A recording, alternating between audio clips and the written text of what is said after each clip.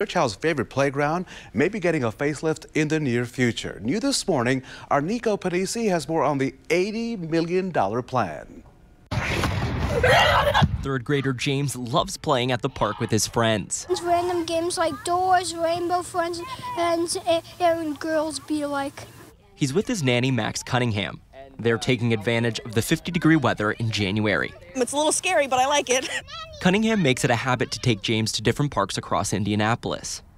Everybody in the city uses this, kids, adults, anybody who's living in the area. This is just a safe space for everybody to come and exercise and really bond with each other as a neighborhood. Luckily for Cunningham, big improvements are on the horizon for Indy Parks.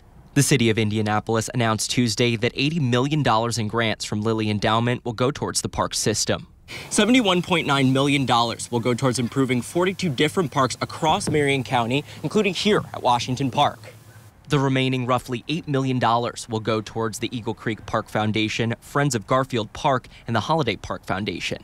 The grants represent 14 times the annual parks budget. Parks are really important to the life of cities, and the Lilly Endowment is coming alongside our city at a time when we're recognizing and really investing in parks in a way that really supports our communities. Director Phyllis Boyd says the projects align with Indy Parks' 5-year master plan launched in 2017. Some of those improvements include new splash pads, new playgrounds, resurfacing of hard courts, restriping, some trails, walkways. Project design and construction will be completed sometime in 2025. Working for you, Nico Panisi, WRTV.